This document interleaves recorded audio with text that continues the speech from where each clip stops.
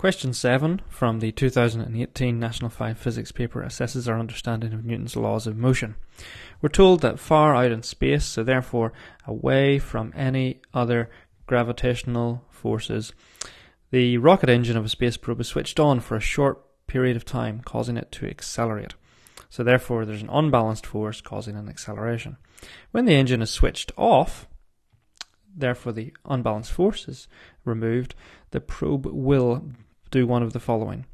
Well, if there's no unbalanced force, that means the forces are balanced, and if the forces are balanced, balanced forces mean constant speed. They could also mean at rest. Those are the two options.